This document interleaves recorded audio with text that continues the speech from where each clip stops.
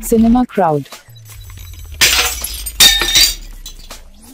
Sun டிவில பல சுவாரஸ்யங்களோட போயிட்டு இருக்க நந்தினி சீரியல்ல இன்னைக்கு எபிசோட்ல என்ன நடந்தது அப்படின்றத பத்தி இந்த வீடியோல நம்ம பார்க்கலாம். நந்தினி கிட்ட இருந்து தப்பிச்சு அந்த சாமியார் அவரோட வீட்டுக்கு வந்துறாரு. வந்துட்டு அதே மாதிரியான தாயத்தை நம்ம எப்படியாவது ரெடி பண்ணியே ஆகணும் அப்படின்னு சொல்லிட்டு குளிக்கிறதுக்காக போறாரு.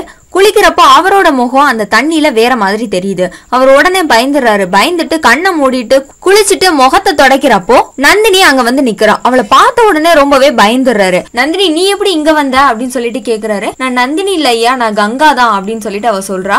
என்ன சொல்றா, கங்காவா? ஆமா, நீங்க என்ன குத்தி கொன்னீங்கல்ல, அந்த தடம் கூட இருக்கு பாருங்க அப்படின்னு சொல்லிட்டு காட்டுறா. காட்டினதுக்கு அப்புறமா அந்த சாமியாரும் நம்பிடுறாரு. நம்பிட்டு, ஆமா நீ கங்கா தான், எப்படிமா நீ உயிர் பொழைச்ச? எங்களுக்கு வந்து உன்னை கொல்லணும் அப்படின்ற எண்ணம்லாம் கிடையாது. நீ எங்களை பத்தி சொல்ல போறேன் அப்படின்னு சொன்னதுனால மட்டும்தான் நாங்க உன்னை கொன்னோம். இல்லன்னா அந்த மாதிரி முடிவுக்கு நாங்க வந்திருக்க மாட்டோமா அப்படின்னு சொல்லிட்டு, சரி உள்ள வாமா, உன்னை பத்தி நான் ராஜசேகர் கிட்ட சொல்றேன் அப்படின்னு சொல்லிட்டு கூட்டிட்டு வர்றாரு உள்ள. போனை எடுத்துட்டு அவர் ராஜசேகருக்கு பேசுறதுக்காக நின்றுட்டு இருக்கப்போ கண்ணாடி வழியா நந்தினியோட உருவத்தை பாத்துறாரு. பார்த்த உடனே அதுல பாம்பா தெரியுது. உடனே அவர் என்ன பண்ணிட்டாரு, வந்திருக்கிறது நந்தினி தான், சோ உடனே நம்ம இங்க இருந்து எப்படியா தப்பிச்சு ஆகணும் அப்படின்னு சொல்லிட்டு எனக்கு சிக்னல் கிடைக்கலாமா அப்படின்னு சொல்லிட்டு அவளை சமாளிச்சுட்டு மேல ஏறி போயிடுறாரு. அவர் சாமி கும்பிடுற அந்த ரூமுக்கு போயிட்டு அங்க இருக்க சூலாயுதத்தை எடுத்து அவர் கையில வச்சிருந்த அந்த சூலாயுதத்தை எடுத்து எறிறாரு. கடைசியில அதுவே அவருக்கு பாதகமா மாறிடும். நந்தினி அந்த சாமியார கொல்றதுக்காக கழுத்தை நெரிச்சிட்டு இருப்பா. நான் எந்த தப்புமே பண்ணல, இது என்னோட தொழில், அதனாலதான் நான் செஞ்சேன், மத்தபடி எனக்கும் அந்த காலச்சக்கரத்துக்கு எந்த சம்பந்தமே இல்ல அப்படின்ற மாதிரி அவர் சொல்றாரு. இல்ல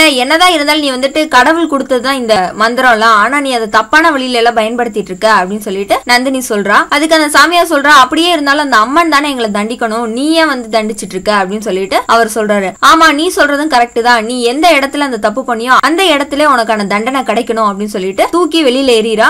அங்க இருந்து அவர் ஓட ஆரம்பிச்சவர் கரெக்டா பார்வதிபுரத்தோட காட்டுக்கு வந்துறாரு. அவரை துரத்திக்கிட்டே நந்தினியும் அங்க வந்துடுறா. அங்க நந்தினி சொல்றா, இந்த இடத்துல தானே என்னோட அம்மாவை நீங்க கொன்னீங்க அப்படின்ற மாதிரி சொல்றா. நடந்த எல்லா விஷயத்தையுமே அவர் நினைச்சு பாக்குறாரு. ராஜசேகர் அவரோட சேர்ந்து இன்னும் 2 பேரு இந்த சாமியார் பார்வதியை கொல்றதுக்காக இருந்திருக்காங்க. அப்போ ஒருத்தர் வந்துட்டு பார்வதியை 2 அருவாவை எடுத்து வெட்டிடுறாரு. பார்வதி 2 துண்டாயிடுறாங்க. அவங்கள அங்கேயே தானா மண்ணெண்ணெய் ஊத்தி எரிச்சு கொண்டுறாங்க. பார்வதி அப்போ நந்தினி கிட்ட ஒரு சத்தியம் வாங்கிடுறாங்க. நீ எப்படியாவது இந்த காலச்சக்கரத்தை அவங்க கிட்ட இருந்து வாங்கிடணும் அப்படின்ற மாதிரி சத்தியம் வாங்கிட்டு செத்து போயிடுறாங்க. அந்த சத்தியத்தை காப்பாற்றணும் அப்படின்றதுக்காக நந்தினி போராடிட்டு இருக்காங்க அப்படின்றது அது மூலமா நமக்கு தெரிய வந்தது. அதோட இன்னைக்கான எபிசோட் முடிஞ்சிருக்கு. நாளைக்கு எபிசோட்ல என்ன நடக்க போகுது அப்படின்றத அடுத்த வீடியோல பார்த்து தெரிஞ்சுக்கலாம். இந்த சீரியலை பத்தி நீங்க ஏதாவது கமெண்ட் சொல்ல விரும்புனீங்க அப்படின்னா கீழே இருக்க கமெண்ட் பாக்ஸ்ல உங்களோட கமெண்ட்ஸ் சொல்லுங்க.